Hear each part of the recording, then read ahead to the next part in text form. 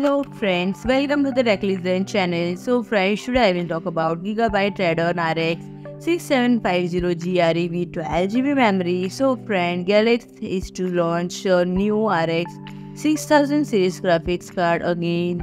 And friend, it's worth noting that the GRE designation stand for Golden Rabbit Edition in celebration of the year of Rabbit. And friend, there was speculation that RX 6750 GRE might simply be an overclock RX 6700 10GB. However, recent information suggests that this might not be the case.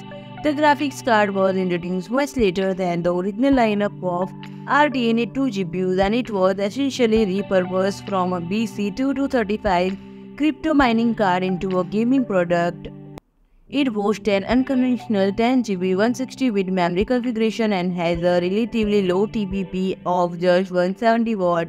It was a great candidate to undergo a GRE makeover by increasing the TPP. And friend, it is highly likely that the card is based on the Navy 22 GPU, but the number of stream processors enabled on the chip remains uncertain, and the expected 2304 core specification should same come to the no surprise, given that GRE models are designed to be more budget friendly like SKUs, and there is no indication that the RX 6750 GRE will be released in same manner as other Radeon GPUs. And friend, if you like my video, please do like, share and comment, and don't forget to subscribe my channel and press the bell icon.